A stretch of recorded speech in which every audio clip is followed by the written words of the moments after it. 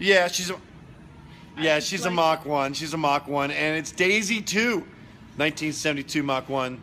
Ain't she pretty? We just love this car. She's pretty. Yeah, dude. Wait, let me make the shot look better. Oh, so much better. Improvements every day. Here we are in front of Daisy 2's car. We have the underlayment, insulation type padding, sound deadening material actually, that goes on the floorboard. Usually then you have your padding and then your carpet on top of that. So anyway, it's a factory style, and just lay it down in place. It's kind of got a tar shaping, so it is easily pliable, provided it's not too cold outside.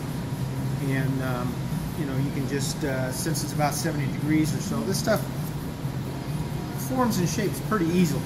So, which really makes it nice to work with, unless of course it's 43 degrees outside, in which case it would not be all that nice to work with, because it wouldn't want to move very well. So we got the probably like 3 pieces or so that you have for the back, and then for the front. And we'll be putting that in, and then the carpeting in after that. So you got to get this down first. Here we are in Daisy 2's car on the inside. We got the underlayment put in, the sound deadening material that the factory actually kind of puts in it.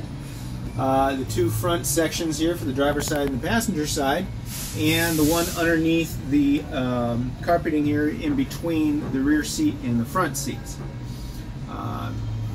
Would have been really nice, and just a professional basic opinion, if they would have did it underneath the seats and over all the console, the tunnel there, and underneath the rear seats, to allow it a little bit more sound deadening.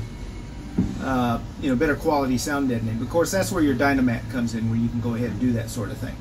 But this is factory, so this is what we put in, and this is what worked back then in the day.